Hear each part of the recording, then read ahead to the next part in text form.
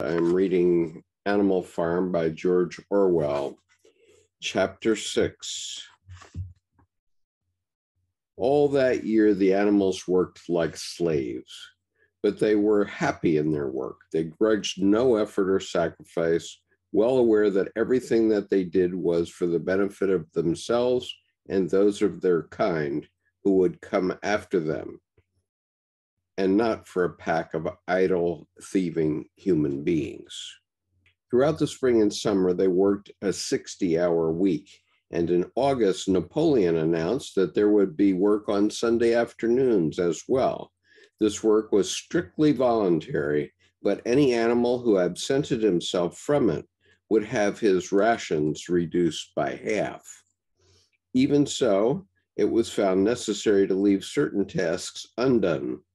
The harvest was a little less successful than in the previous year, and two fields which should have been sown with roots in the early summer were not sown because the plowing had not been completed early enough. It was possible to foresee that the coming winter would be a hard one. The windmill presented unexpected difficulties. There was a good quarry for limestone on the farm, and plenty of sand and cement had been found in one of the outhouses, so that all the materials for building were at hand. But the problem the animals could not at first solve was how to break up the stones into pieces of suitable size. There seemed to be no way of doing this except with picks and crowbars, which no animal could use because no animal could stand on his hind legs. Only after weeks of vain effort did the right idea occur to somebody, namely, to utilize the force of gravity. Huge boulders, far too big to be used as they were lying all over the bed of the quarry. The animals lashed ropes around these, and then all together, cows, horses, sheep, any animal that could lay hold of the rope, even the pigs sometimes, joined in at critical moments. They dragged them with desperate slowness up the slope to the top of the quarry, where they were toppled over the edge to shatter to pieces below. Transporting the stone when it was once broken was comparatively simple. The horses carried it off in cartloads. Even Muriel and Benjamin yoked themselves into an old governess cart and did their share. By late summer, a sufficient store of stone had accumulated, and then the building began, under the superintendence of the pigs. But it was a slow, laborious process. Frequently, it took a whole day of exhausting effort to drag a single boulder to the top of the quarry, and sometimes when it was pushed over the edge, it failed to break.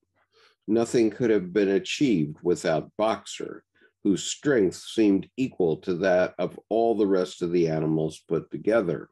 When the boulder began to slip and the animals cried out in despair at finding themselves dragged down the hill, it was always Boxer who strained himself against the rope and brought the boulder to a stop.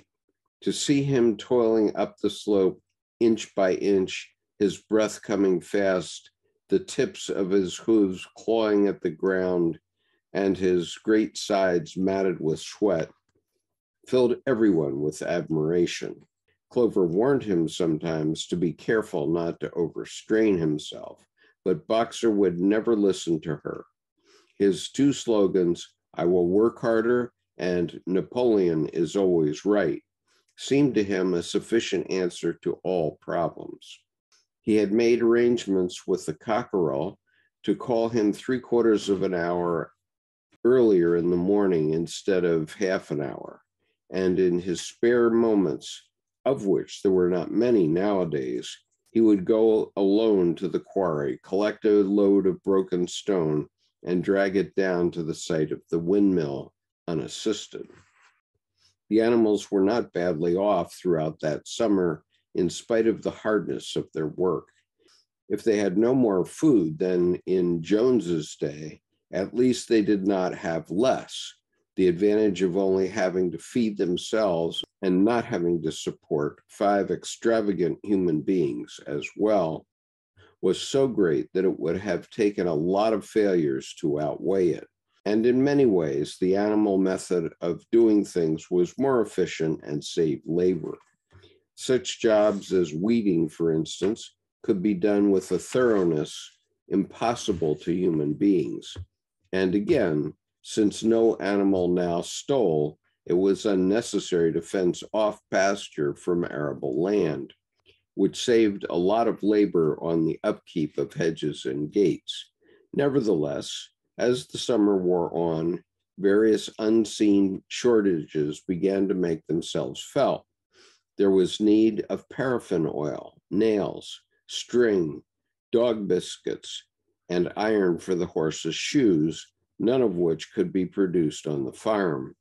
Later, there would also be a need for seeds and artificial manure, besides various tools, and finally, the machinery for the windmill.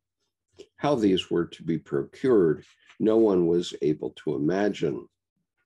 One Sunday morning, when the animals assembled to receive their orders, Napoleon announced that he had decided upon a new policy. From now onwards, Animal Farm would engage in trade with the neighboring farms, not, of course, for any commercial purpose, but simply in order to obtain certain materials which were urgently necessary. The needs of the windmill must override everything else, he said. He was therefore making arrangements to sell a stack of hay and part of the current year's wheat crop.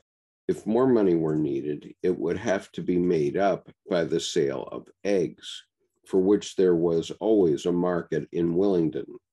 The hens, said Napoleon, should welcome this sacrifice of their own special contribution towards the building of the windmill.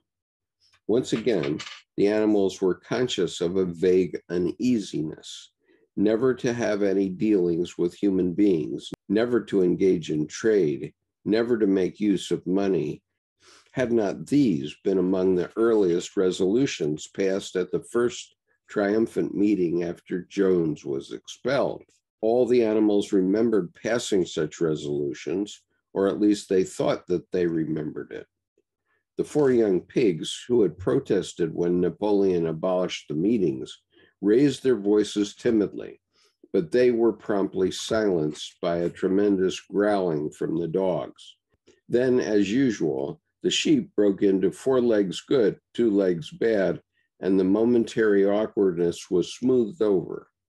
Finally, Napoleon raised his trotter for silence and announced that he had already made all the arrangements.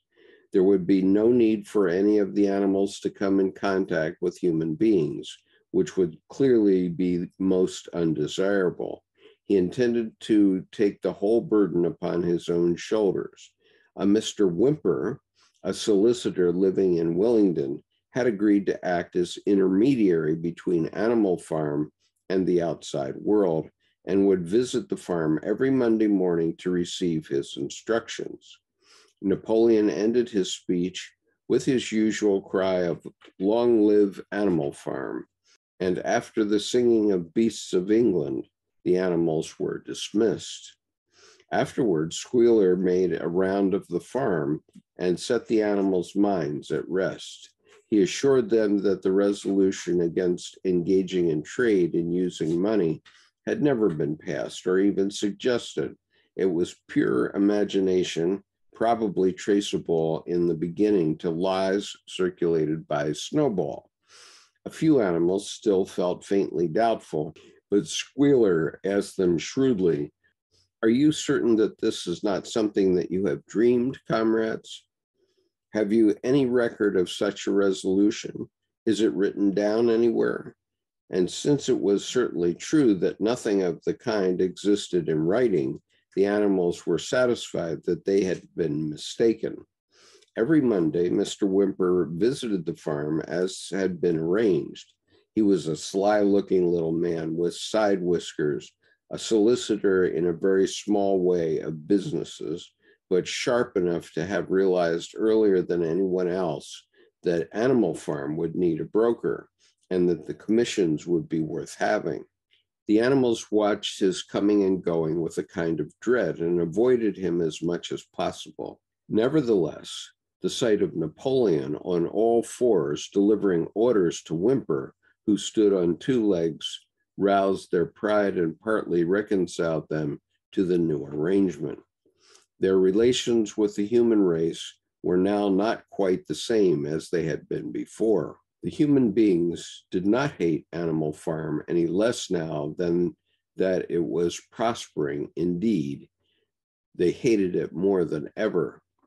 Every human being held it as an article of faith that the farm would go bankrupt sooner or later, and above all, that the windmill would be a failure. They would meet in the public houses and prove to one another by means of diagrams that the windmill was bound to fall down, or that if it did stand up, then that it would never work. And yet, against their will, they had developed a certain respect for the efficiency with which the animals were managing their own affairs. One symptom of this was that they had begun to call Animal Farm by its proper name and ceased to pretend that it was called Manor Farm.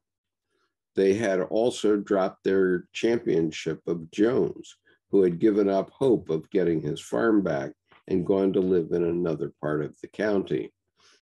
Except through Whymper, there was as yet no contract between Animal Farm and the outside world, but there were constant rumors that Napoleon was about to enter into a definite business agreement either with Mr. Pilkington of Foxwood or Mr. Frederick of Pinchfield, but never, it was noticed, with both simultaneously.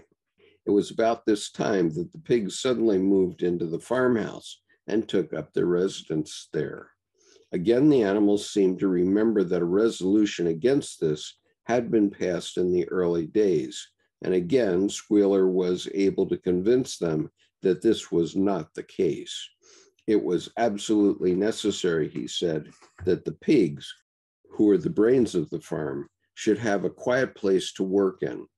It was also more suited to the dignity of the leader, for of late he had taken to speaking of Napoleon under the title of leader, to live in a house than a mere pigsty.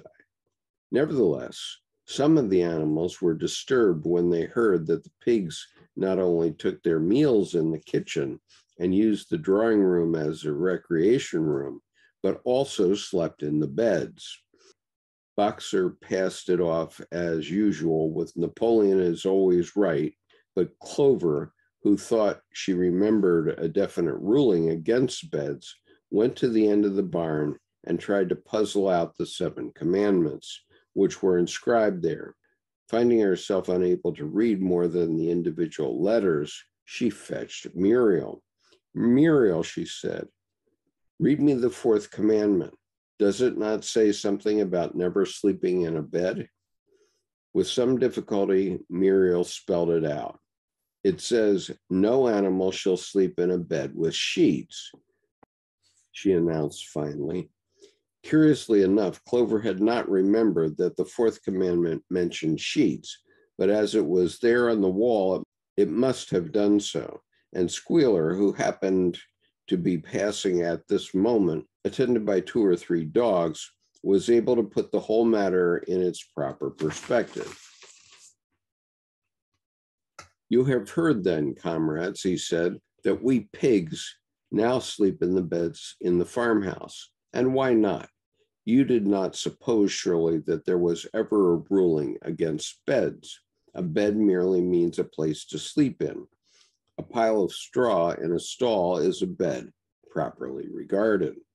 We have removed the sheets from the farmhouse beds and sleep between blankets.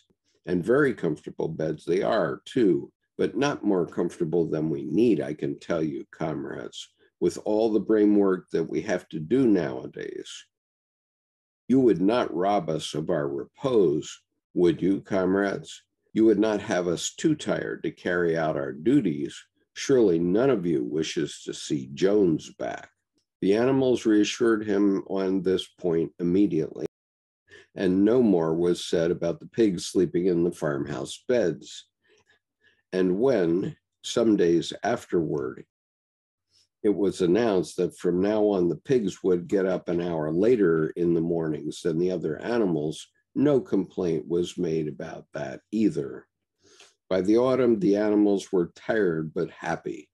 They had had a hard year, and after the sale of part of the hay and corn, the stores of food for the winter were none too plentiful. But the windmill compensated for everything. It was almost half built now. After the harvest, there was a stretch of clear, dry weather, and the animals toiled harder than ever, thinking it well worthwhile to plod to and fro all day with blocks of stone, if by doing so they could raise the walls another foot. Boxer would even come out at nights and work for an hour or two on his own by the light of the harvest moon. In their spare moments, the animals would walk round and round the half-finished mill, admiring the strength and perpendicularity of its walls and marveling that they should have been able to build anything so imposing. Only old Benjamin refused to grow enthusiastic about the windmill, though, as usual, he would utter nothing beyond the cryptic remark that donkeys live a long time. November came with raging southwest winds. Building had to stop because it was now too wet to mix the cement. Finally, there came a night when the gale was so violent that the farm buildings rocked on their foundations, and several tiles were blown off the roof of the barn. The hens woke up squawking with terror because they had all dreamed simultaneously of hearing a gun go off in the distance. In the morning, the animals came out of their stalls to find that the flagstaff had blown down and an elm tree at the foot of the orchard had been plucked up like a radish. They had just noticed this when a cry of despair broke from every animal's throat. A terrible sight had met their eyes. The windmill was in ruins. With one accord, they dashed down to the spot. Napoleon, who seldom moved out of a walk, raced ahead of them all. Yes, there it lay, the fruit of all their struggles, leveled to its foundations. The stones they had broken and carried so laboriously scattered all around. Unable at first to speak, they stood gazing mournfully at the litter of fallen stone. Napoleon paced to and fro in silence, occasionally snuffing at the ground. His tail had grown rigid and twitched sharply from side to side, a sign in him of intense mental activity. Suddenly he halted as though his mind were made up. Comrades, he said quietly, do you know who is responsible for this? Do you know the enemy who has come in the night and overthrown our windmill? Snowball. He suddenly roared in a voice of thunder. Snowball has done this thing in sheer malignity, something to set back our plans and avenge himself for his ignominious expulsion. This traitor has crept here under cover of night and destroyed our work of nearly a year. Comrades, here and now I pronounce the death sentence upon Snowball. Animal hero second class and a half a bushel of apples to any animal who brings him to justice. A full bushel to anyone who captures him alive. The animals were shocked beyond measure to learn that even Snowball could be guilty of such an action. There was a cry of indignation, and everyone began thinking out ways of catching Snowball if he should ever come back. Almost immediately, the footprints of a pig were discovered in the grass at a little distance from the knoll. They could only be traced for a few yards, but appeared to lead to a hole in the hedge. Napoleon snuffed deeply at them and pronounced them to be Snowballs. He gave it as his opinion that Snowball had probably come from the direction of Foxwood Farm.